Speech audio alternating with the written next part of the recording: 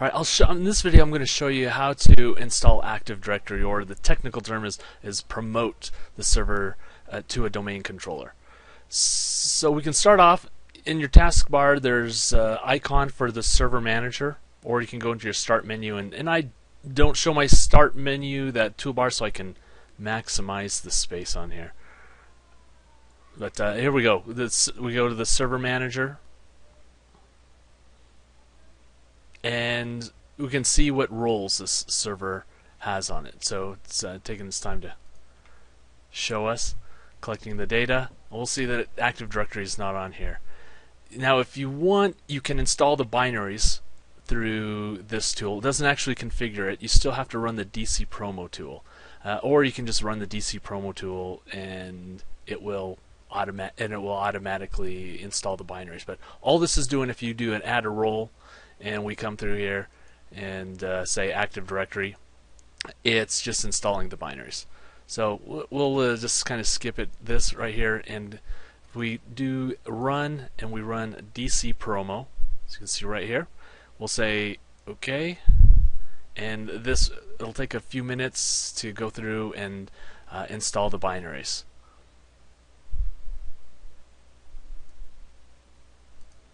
Okay, just finished that piece. Now let's I don't know why they have this use advanced mode install. I haven't seen a difference between checking it and not checking it. You seem to get pretty much the same screen. So we'll just do next. We're going to create a new domain and a new forest, and we'll call this one ad.novell.com.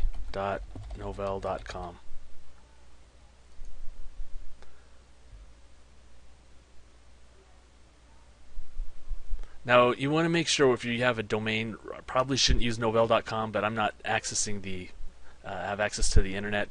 Just in case there is an ad.novell.com, your servers or workstations might actually end up resolving to that domain. Now, for right now, DSfW only supports 2003 domains, so we're just going to do a 2003, but you can see the different options we have. If we did a 2008 R2, we would not be able to go back. There's once you're promoted to a domain level, you have to stay there. So if you're planning on using AD and set up a trust for an application and have the application run on the AD side and all your users and such running on the DSfW side, just do a 2003 domain at this time.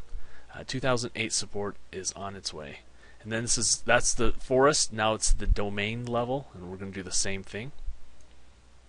And just going to examine DNS, and we're going to configure DNS as well.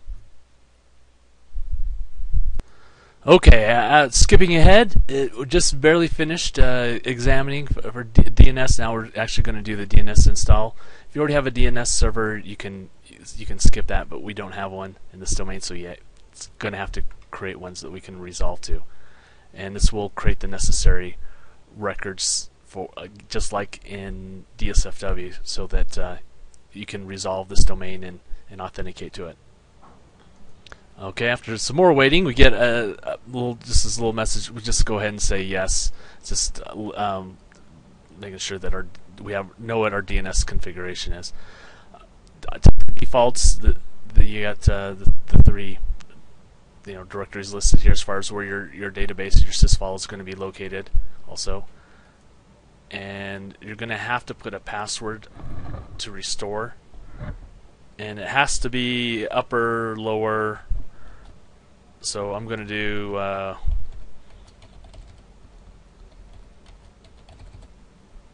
that. Again, you want to use numbers, uppercase and lowercase. Yeah, it has to be a strong password. Okay, next. And this gives us a summary of what we're doing, our site, the options, and continue. And this is actually installing Active Directory and DNS, and so it'll all be configured for us. It should be just another few more minutes, and we'll check back in here. So I'm going to pause this. Thanks. Okay, and then after a few more minutes of this running, we've completed the install. That's pretty much it. If we restart, of course you have to restart, Once we restart, we'll be able to authenticate as into the domain with our administrator account and with the password that we already have.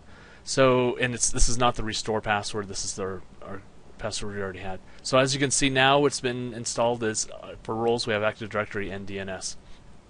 Anyway, I hope that was helpful to you, and good luck.